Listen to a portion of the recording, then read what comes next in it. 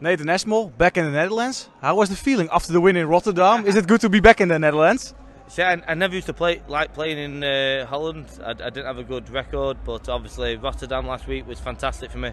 So yeah, I was looking forward to this weekend, and I had a tough draw playing Daryl. You know, well, I thought it was a close friend, and yeah, it was a tough game playing Daryl, but I got the win. How hard is it to play the Premier League, the Pro Tours, the Euro Tours? You skip something. Is that because it's too many for the Premier League players? Yeah, it's too much. There's a lot. But listen, I wouldn't change my position for the world. You know what I mean? There's 8 of us in the Premier League. We're the elite.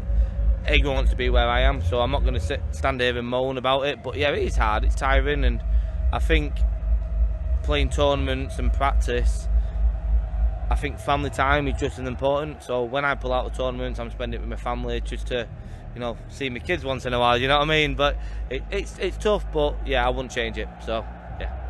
Looking forward to tomorrow. Yeah. Maybe the Dutch guy is not beyond you when you play Dutchman Danny Noppert. How you gonna who you gonna prepare for that? It's another game of darts. You know what I mean? I played Danny Noppert loads of times. I don't even know who's he playing. Who's Danny playing?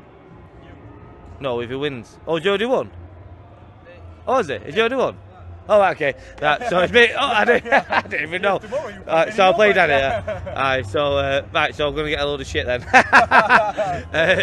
But yeah, I think he's from around here. Is he not far from here?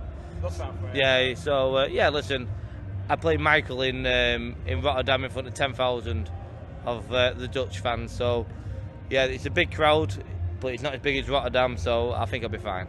Good luck tomorrow, Nathan. Cheers.